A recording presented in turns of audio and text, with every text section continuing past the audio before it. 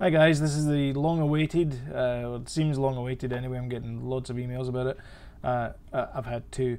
Um, this is part B of part 4 of the card game. This is showing a deck of cards. So it was almost finished last week. The phone rang and then after that I had some technical difficulties. So anyway, here's the video in all its glory. I hope you enjoy it. Thanks for watching. Alright, so over here we have our deck. And we don't have any way to visibly show it, but we can sort of see where the cards are. Remember we did that debug trick last time. So what we're going to do is we're going to create visible cards. So in order to do that, we need to actually create a prefab. So we're going to go ahead and open up our card scene. So this is our card scene from here, and yeah, I'll save it. Okay, so we have our card scene here. So this contains our one and only playing card. So if I just zoom in a little bit here, so this is our playing card over here. And what we're going to do is we're going to drag and drop the playing card from here into our prefab folder.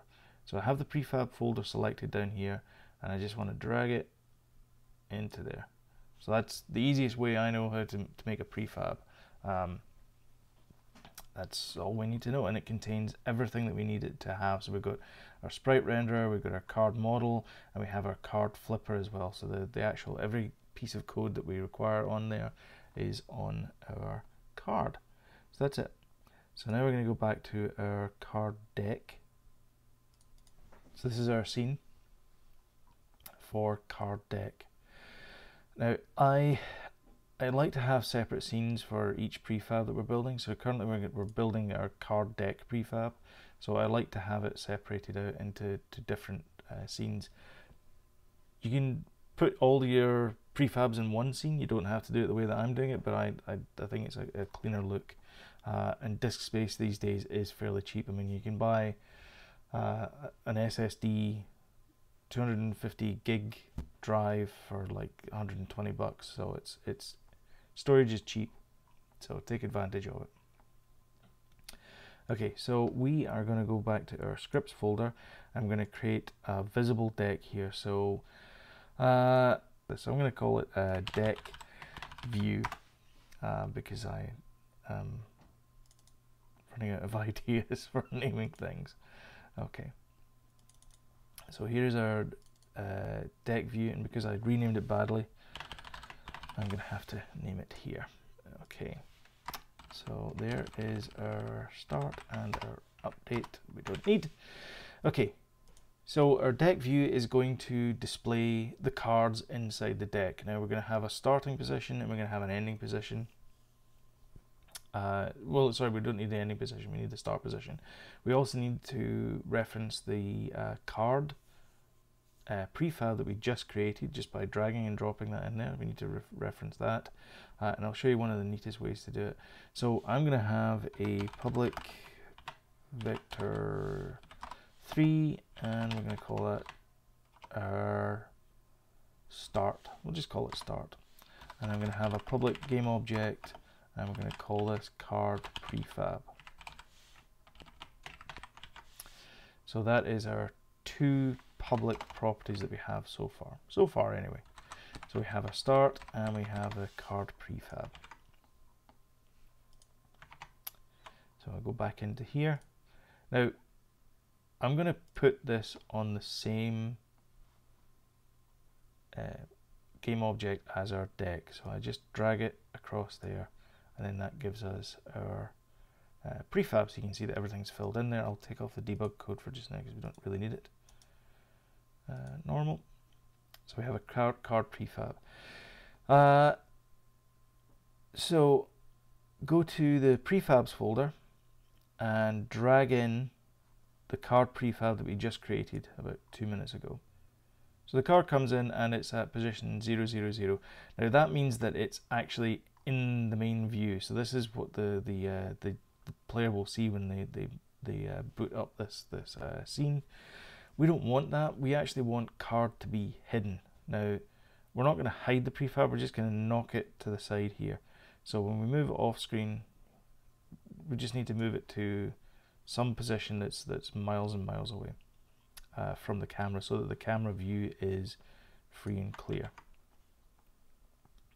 Now if we go back to our card desk test, and you see where it says card prefab, what we want to do is we want to drag and drop that one in there. So that now gives us our card preview. Our card prefab is now set up. Okay, so that's pretty much all we need for the public properties. We have the start and end positions. Actually, we can have another one here called float card offset. Now the card offset is just going to be, we're going to display the cards effectively one on top of the other. So this will determine whether we're displaying the cards in a sort of fanned out formation. So if I get my cards again, where's my cards? So if we leave our card offset as 0, then that means all the cards are going to look like that. They're going to be stacked neatly on top of each other. If we make it a smaller number, we can start to see the cards fanning out. If we make it a larger number, eventually we'll start to see you know, the actual suits and rank values for the cards. So we'll play with this value as we go coding.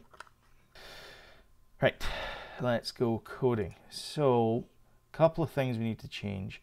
We have our deck of cards. Now our deck of cards is actually has a hidden value in there. So because our cards are private, we need to create a public method that allows us to enumerate through them all. So our public method is going to be enumerable. Our public method called get cards. We're going to use our yield again. So for each int I in cards, yield return I.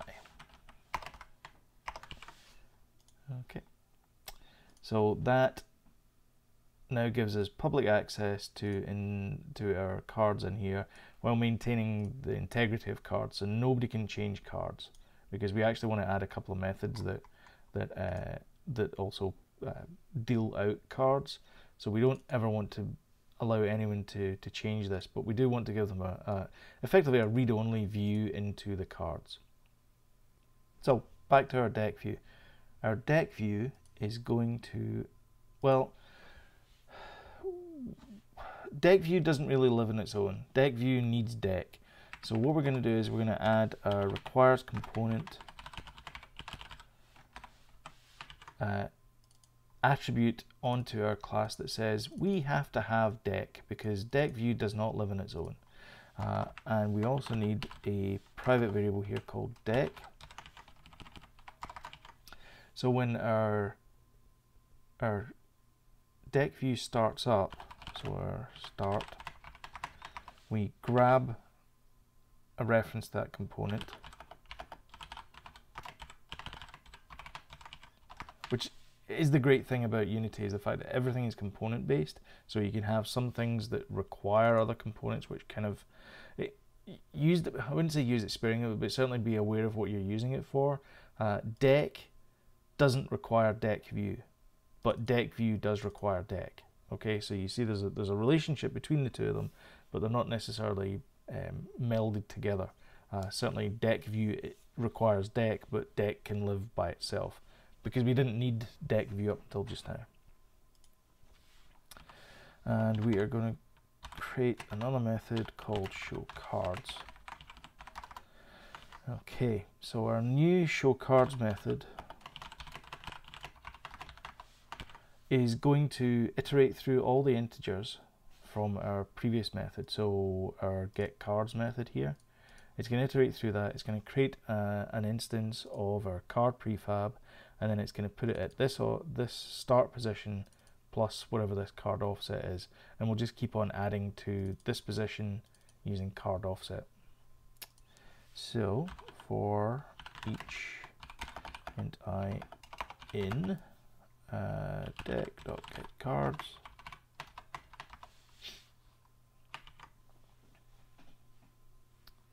So we want to create an instance of the game object, so we do game object card copy equals game object,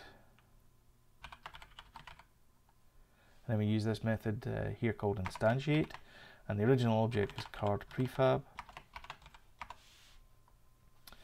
Now we need to tell it what position it's going to be at that, so card copy equals, dot transform dot position equals, and it is start. But it's not really that though, is it? So we need to do some kind of additional calculations here. So how many cards do we have? So we'll have a variable called card count, and our new card offset, we'll just call it card offset, CO, equals card offset times card count.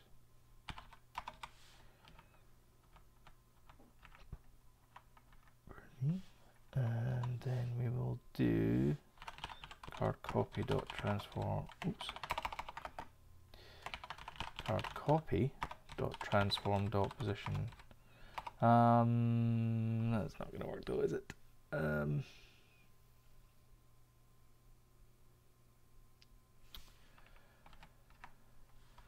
If we do this, it's not going to work.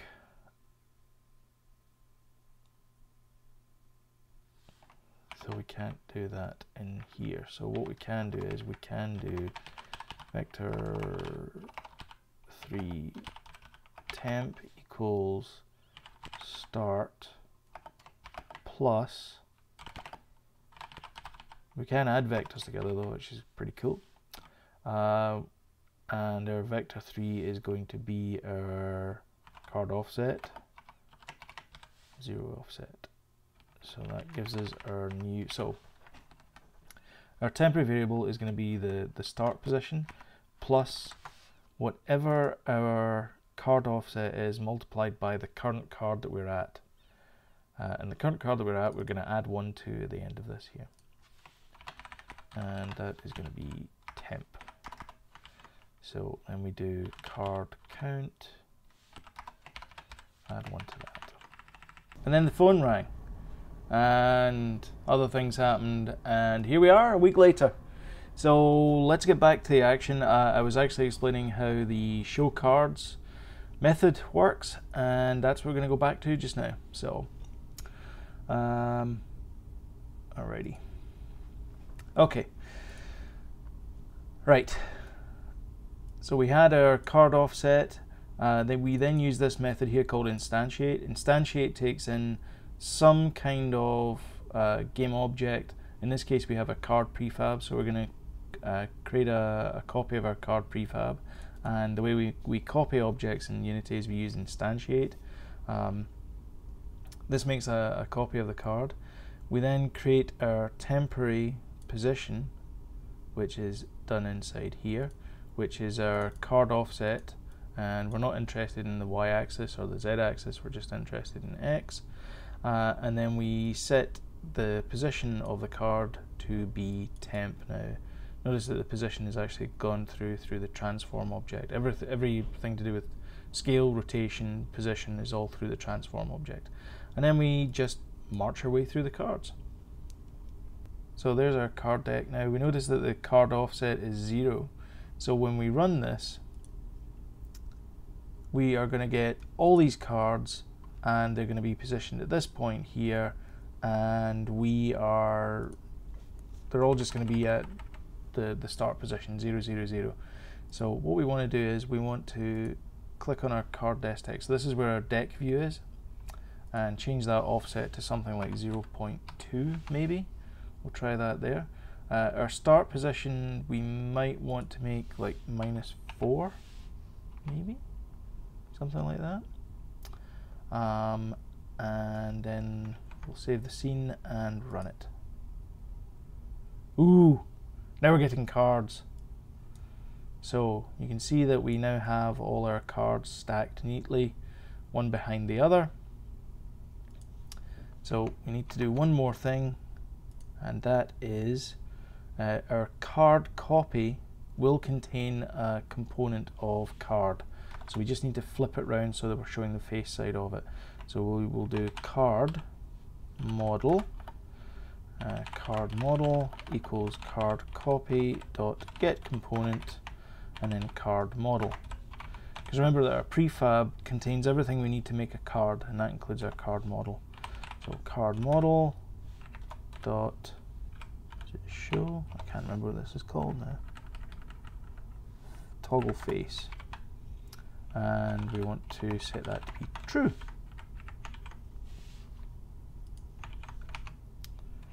So our card model we get from our card copy, so it's just a component of our prefab, and then we call the method toggle face and set that to be true. So now when we run this,